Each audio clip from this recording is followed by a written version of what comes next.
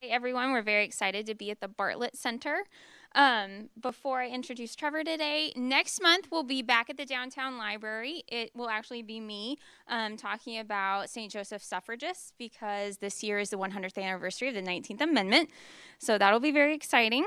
But today we have Trevor, who is the curator for the St. Joseph Museums, and he will be talking about Charles Baker, inventor of the friction heater.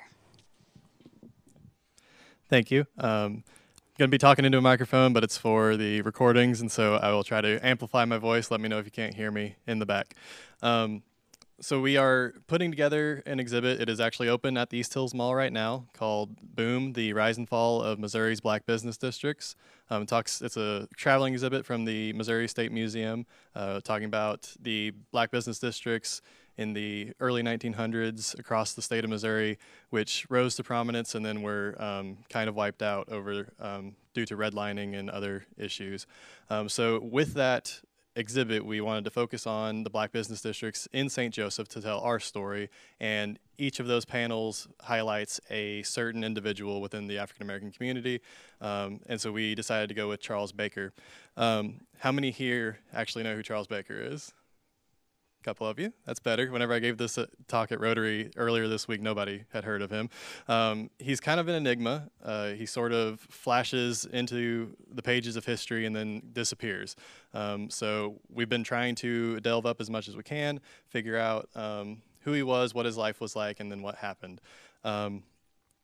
So the original image that I know of was at the Library of Congress. It was actually taken here locally at 5th and Felix Street by a man named Martin W. Bodie.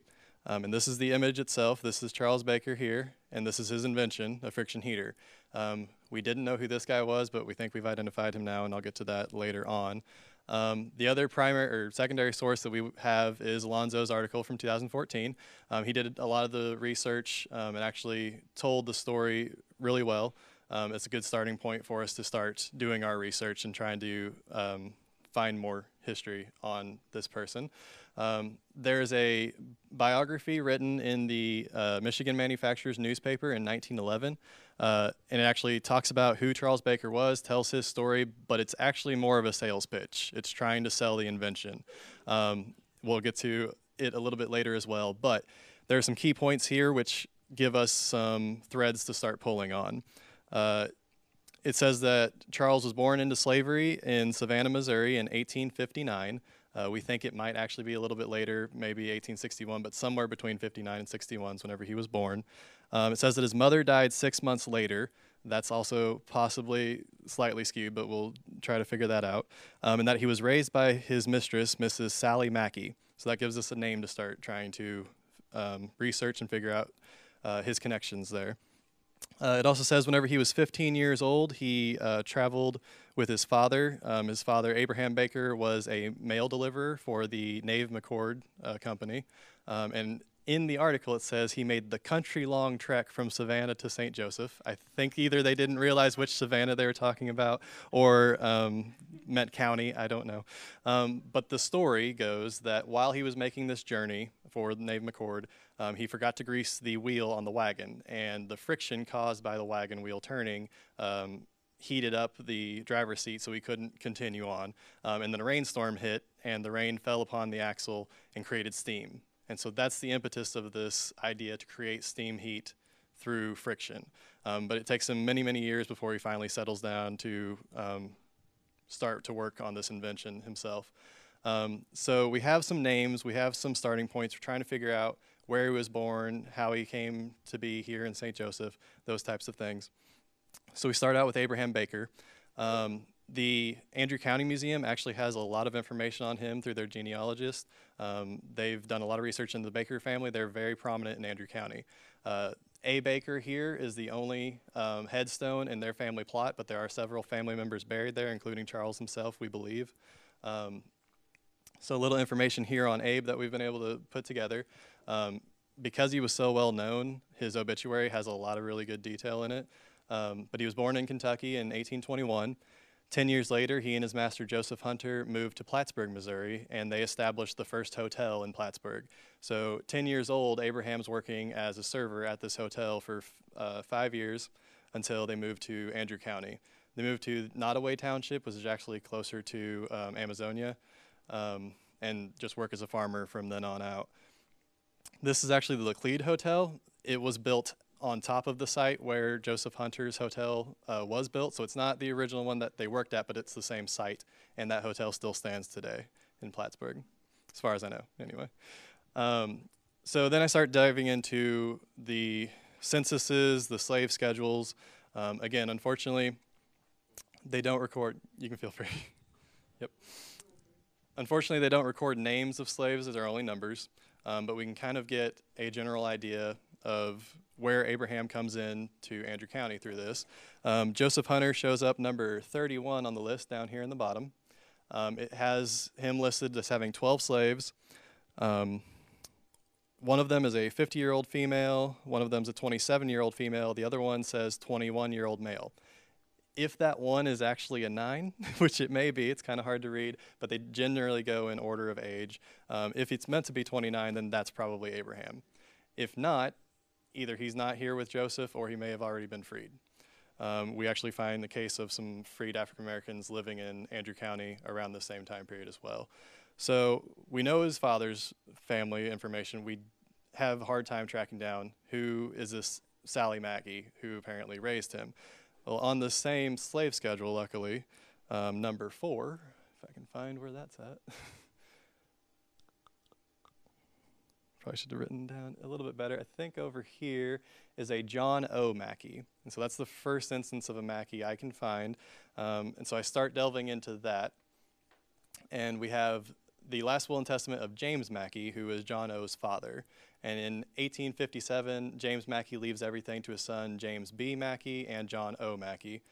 Ironically, the exact same year, John O. Mackey writes his will up, and he leaves everything to his wife, Sarah. And Sarah is likely a nickname being Sally, so therefore we can kind of understand that this is probably the family where Charles's mother came from. 1860 slave schedules on the left there. Joseph Hunter's number 1, again. He has a 25-year-old male, so definitely out of the age range for Abraham to be with him at that point. But Sarah Mackey has a family living with her. There is a 25-year-old female, which could possibly be the mother. There's a 6-year-old female, a 4-year-old female, a 3-year-old male, and a 6-month-old female.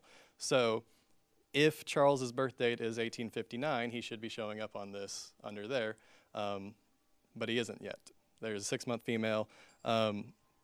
Whenever we start matching up family members later on, every one of those dates matches up with his older siblings. So it's highly likely that this is still the same family. And then the census information has them.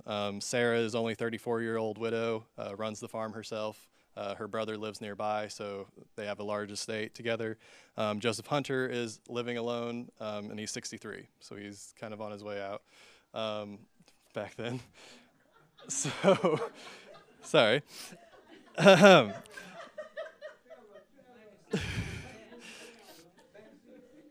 We'll get to some older folks here. It's nice. So these are some actual land records from 1870s, and Sarah Mackey shows up in the second plat. Again, it's really hard to see, but up in this area, there's 2 plots of land with S. Mackey listed. That's likely Sarah Mackey. And also, in this area over here, again, this is north of Amazonia. Up here is where the Mackey's land is. Over east of Fillmore, Andrew County, there's a family called C. Carriger, and that becomes important really soon. So the Carringers here are African Americans. This is 1860 census. They own a large plot of land and have a large family living in Andrew County. Freed people living there. Whenever we go to 1870, we have A. Baker.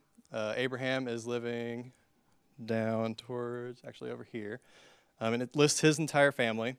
He's been remarried at this point. We have his marriage license here in a bit, to a lady named Eva. And it lists all of their children. There's Suzanne, who's 15, Anne, who's 14, Peter, who is listed as 18, again, probably not accurate, Ellen, who's 11, and Lewis, who is 9. Now, Lewis is actually Charles. He doesn't go by Charles until he reaches maturity, and then whenever you see his name is S.L., that L is the Lewis. There's another daughter, Margaret, and then they're living with Eva's sister and mother, and Abe's mother, Dolly Baker, who is 70 at this point in 1870. Also listed in the 1860 census are more of the Carringer family. Up here at the top is Louisa, who is, again, widowed. Her daughter, Carrie, becomes Charles's wife. So we're able to track that. There are 3 different families of Carringers probably living together. Again, they had that large plot of land. This is all of Abraham Baker's land. Down here at the bottom is some of his territory over by DeKalb County. Over here, right next to, not Savannah, Rochester in Andrew County, he has territory right here, and he has 2 plots of land south of there as well. So they have quite a bit of land in Andrew County. I think Charles maybe actually shows up at some point nearby as well. So like I said, Abram gets remarried. It's over here to Evie Ewing, and it lists that they have a daughter already named Patsy, which is one of the sisters, but doesn't list any of the other ones, which is interesting. It says from a previous marriage, whether it meant the rest of them or not, I'm not sure, but it lists only one.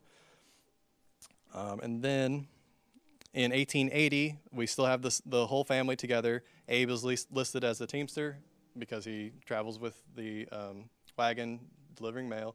And Dolly, his mother, is still living with them, and she is 90 years old in 1880. A little skip in age, but we will get to why that's important in a bit. Lewis is listed on that as 17 years old. In the end of that year, December 11th, he gets married in Corning, Iowa, and lists his age as 22. He gets married to Carrie Carringer. She's listed as 19 years old. But he lists his father as Abe right there. His hometown is Savannah. And then Carrie lists her father as Caesar. Again, Caesar's dead at this point, but she has a brother named Caesar, so that helps us tie all the families together as well. So they get married in Corning, Iowa.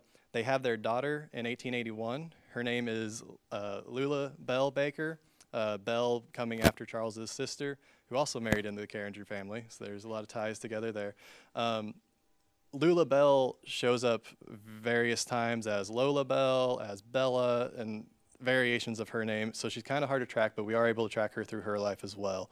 But they're living in Iowa at this point. It lists him as a printer whenever they get married.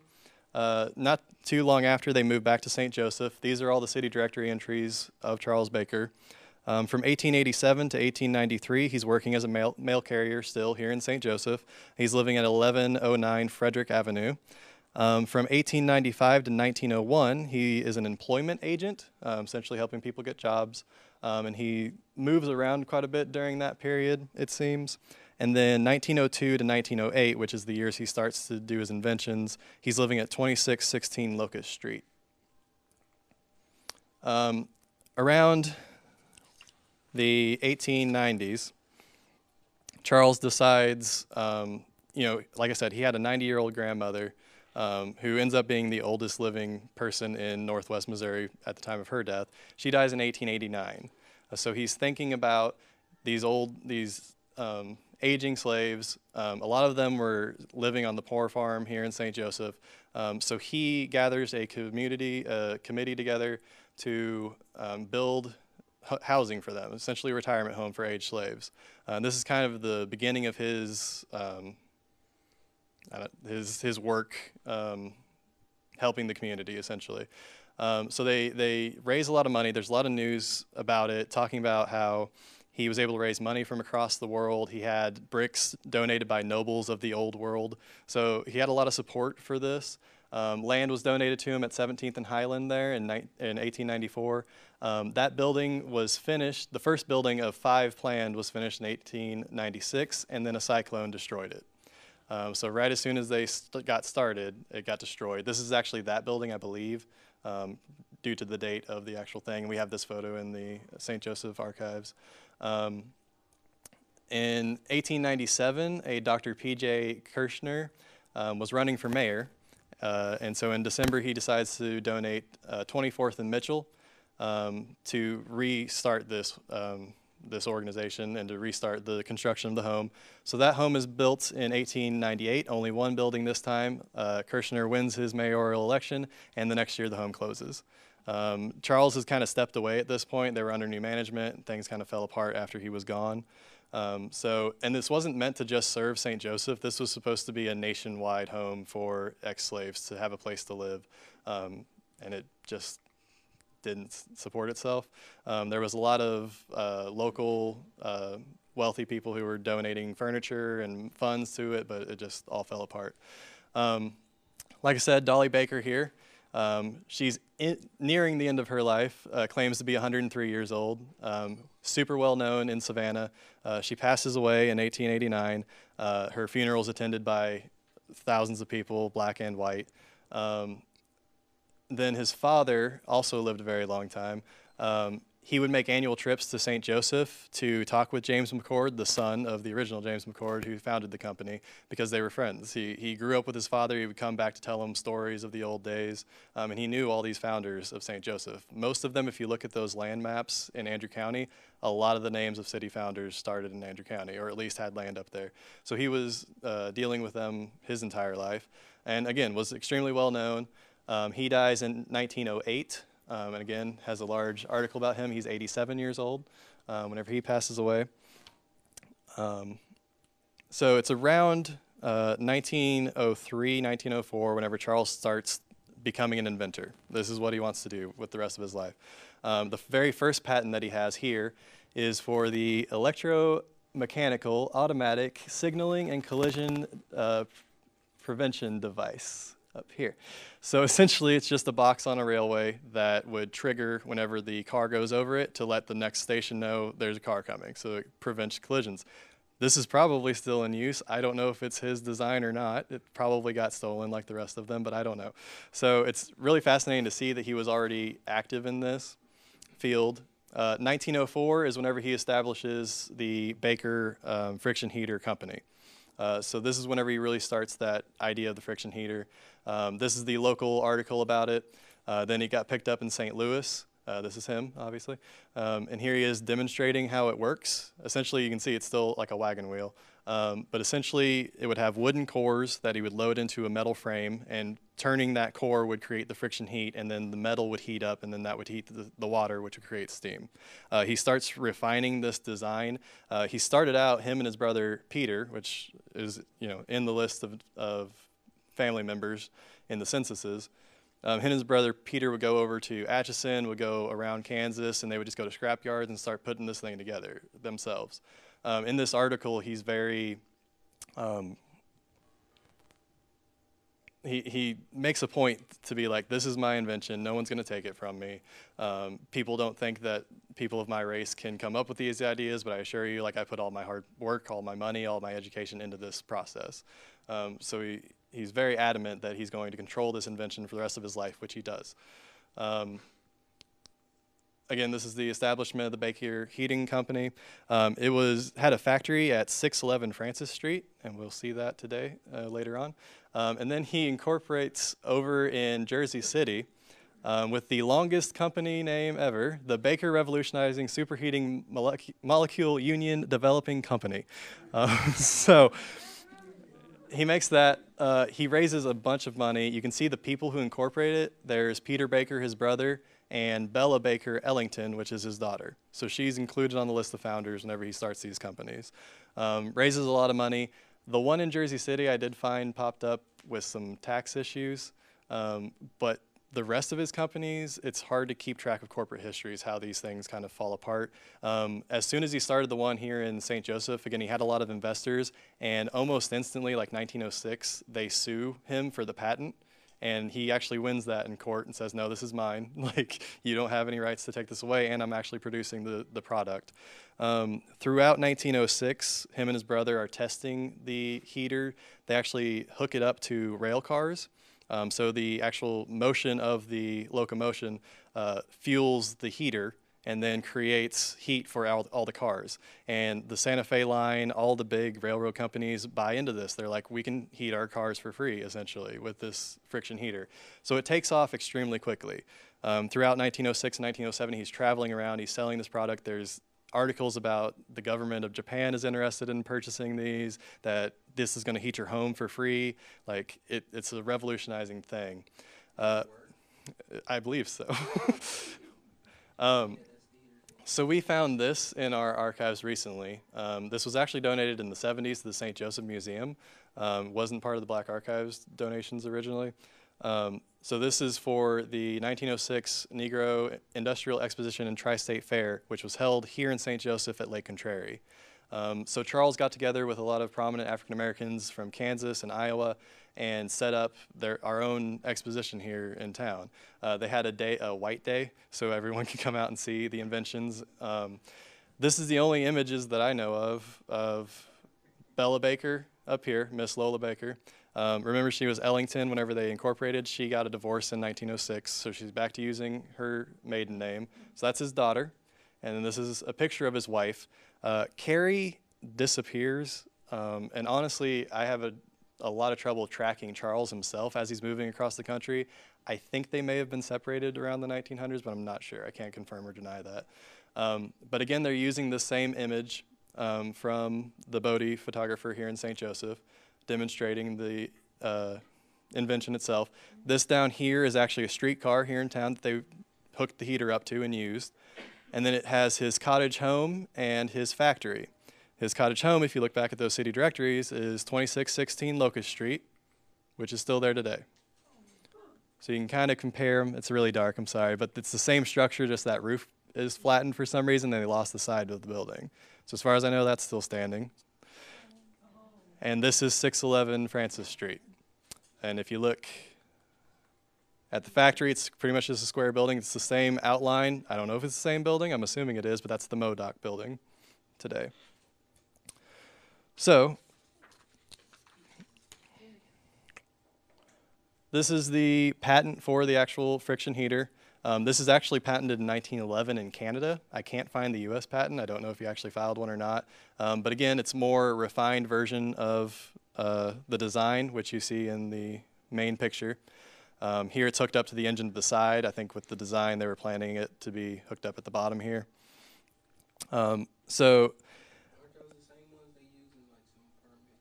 Yeah, and they still use radiators. Like the issue is the fuel itself. And so how it kind of goes is, as long as you can turn this rotor, then this will heat your house for free. The turning of the rotor is where the things get kind of tricky. Whether you're using electricity to fuel that, whether you're using diesel or what have you. And I think what probably ended up happening was big business ran them out, because pretty much. So this being the original photo that we have of them, I've been delving into it. This is at the Library of Congress, and it just says the start of the friction union device, sorry. Start of superheating union is the only thing listed on it. And so we were trying to figure out who this other fella is. And through that, I was doing research in Ancestry, trying to find the family. And I found a family tree that had Charles and Carrie listed on it because they were the descendants of Peter Baker. So this is Peter Baker here, and we're fairly certain that he is the other figure in this. So it's Charles and his brother Peter. This is his whole family, and they actually have the other side of this picture. So there was a second photo taken, which I did not realize until I contacted them. I said, hey, we have these photos, can you help us identify them? And she says, well, I actually have the other one of that, and sent me this. So again, this is probably Peter here, Charles demonstrating it. We don't know if these are investors or who these folks are, but now we have the option of trying to figure out who everyone is. Also in 1907, he went to the Jamestown Exposition. This was the Negro building. He used the steam friction heater to heat coffee that he served to demonstrate how it was used. This is an article about the exposition here at Lake Contrary. These are some notable farmers in the area. There's a Rucker from Andrew County in there, which is interesting. So then some other articles. In 1911, like I said, I lose track of him after the invention takes off. I know he's in Detroit and possibly Chicago around those times, but he doesn't show up in city directories. In 1911, he hired a man to help sell the invention, and this is where things kind of come off the rails, I think. If you remember the original article that I was saying that had his bio, which has some inconsistencies in it, that's the first part of this Thomas W. Brown trying to sell the invention, essentially. So the rest of this is just him saying, like, it works, it's great, you should buy it from me. He was also had the rights to sell an Augustine automatic engine, which was a Canadian invention. And so he tried to mirror the two together. You use the engine to fuel the heater, so I'm getting money off of both of this.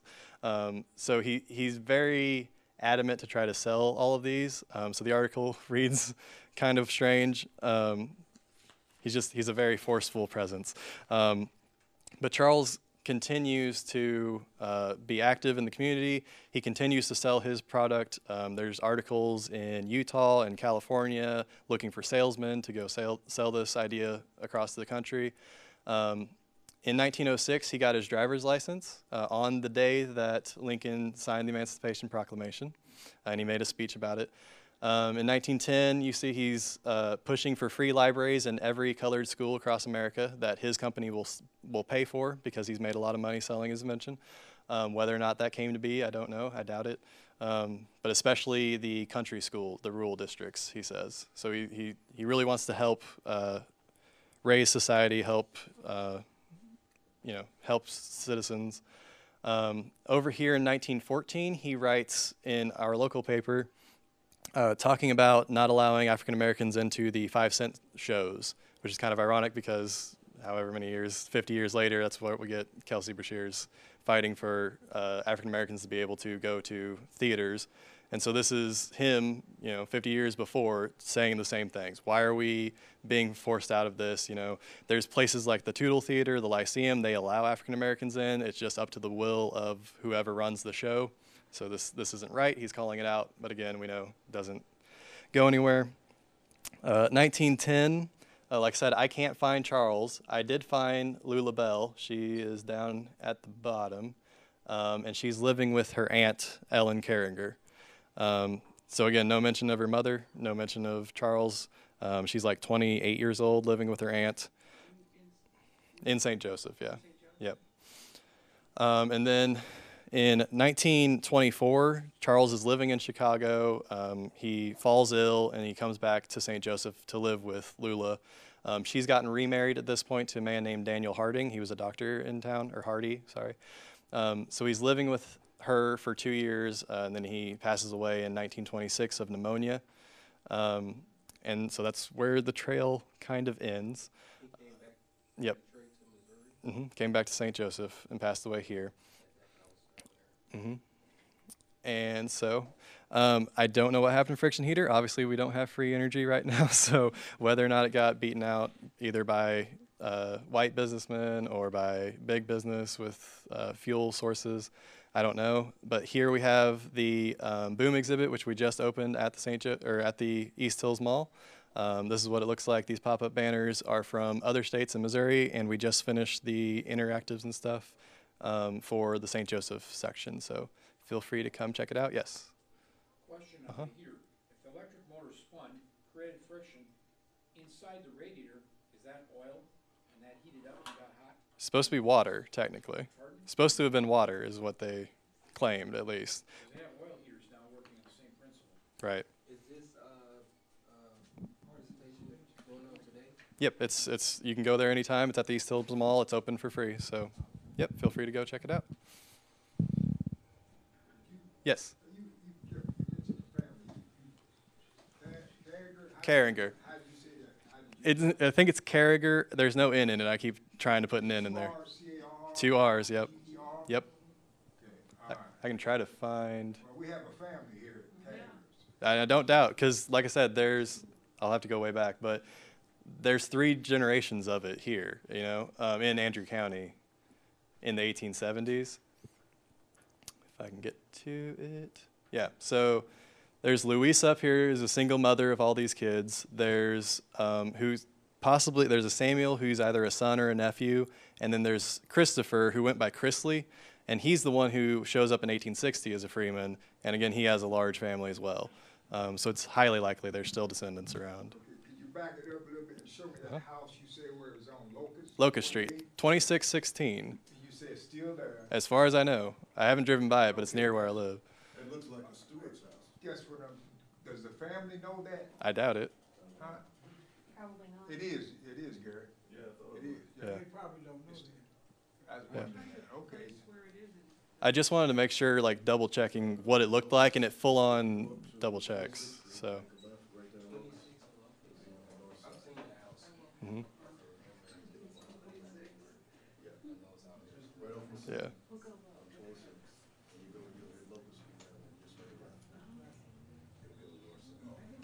Any other questions? Yes. Do you know where Charles got his education? It says in the article, I didn't write it down. He went to crud. Gonna have to try to read really fuzzy thing, but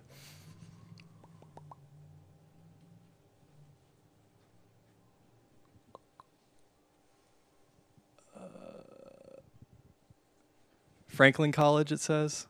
I think that's in Illinois, if I'm remembering correctly. This is 1911. You can find this online on Google Books if you search for Michigan manufacturer. It was originally published in a newspaper, and then they bound the newspaper into a periodical that you can find online. So you can find it on newspapers.com too. So this was written by that Thomas W. Brown. I think, because this is showing off that you can use it to heat your tea or your coffee, I'm assuming this is probably from that Jamestown exposition in 1907, but I'm not sure. And I don't know who the lady is, but this was his invention. He used it to do that, yeah. Oh, and it heats the water? Mm-hmm. Yeah, and whenever they had the expo here in town, there's the first quote in that article. Is the water pump the one you use in the basement? The registers would go in your home, essentially in each room. You would have a register that would heat the room, essentially. Just created steam heat around. The article about the local one, at the very beginning is a quote from some prominent white folk. Someone, yeah. In Canada. They said that he did sell it in Canada, but again, like he said, he made sure he maintained possession of that patent his entire life. So whether or not it got sold and was continued to use or adapted or what, but yes. Did he invent other things that didn't do as well, or? Not that I know of. Again, that signaling thing kind of came out of nowhere. I didn't know that he had worked on that. And it seems like the same kind of system that we still use, but there's no mention of him in the history books of that being his invention, whether or not somebody else adapted it. Patents, there's tons of patents being produced at this time, so it's really hard to track, and especially this kind of corporate history of finding out, where his company was at, because if he was still having the factory here in town and selling things in Chicago, was he making them here and shipping them out? Did he have a business in Chicago? He had an office in Chicago, but that goes away. I can't keep track of that over the years. So it's really hard to track how his career fleshed out after the end. Right. And he apparently got the Goulds, who were the robber barons back then, their daughter was really infatuated with this invention. It mentions her in this article as well. So he had a lot of contracts, I think, with a lot of the train companies, whether or not they actually got implemented, because the articles make it sound like this is a done deal, this is happening, all the cars are going to be heated by this friction heater, and then I don't know what happens to it, whether they just stop talking about it or, right. Gary? What time was the signaling thing? Signaling was 1903, and then he switched to the friction heater in 1904, so. I was asking earlier, maybe 20, 30 years earlier, Garrett Morgan was another black inventor who was inventing the air brake for the railroad systems. Really? So I was trying to tie that in. It was connected, yeah. Yes, Paula. You said you think you know where he's buried, or you do? So in his death certificate, it says that he's going to be buried in Savannah. We can assume it's that family plot, but like I said, Abraham's the only stone in that cemetery. His daughter, like I said, I'm able to track her a little bit better eventually. She passed away in the 30s and is actually buried at the city cemetery, so she doesn't have a marker either, which is kind of a tragic end to her. That she never had kids, so that line dies out. That's why I was amazed to find Peter having family later on. So,